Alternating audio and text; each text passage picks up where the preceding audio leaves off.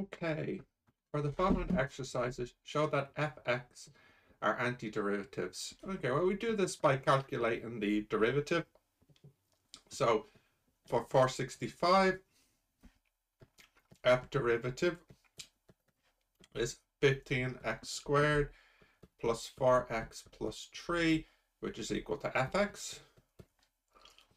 466, derivative again, 2x plus 4, which does equal fx. Okay.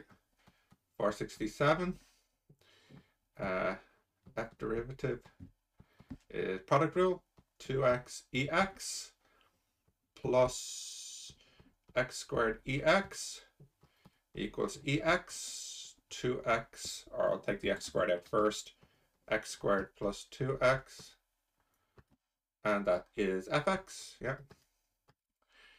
468, f derivative of x would be minus sine x, which equals fx.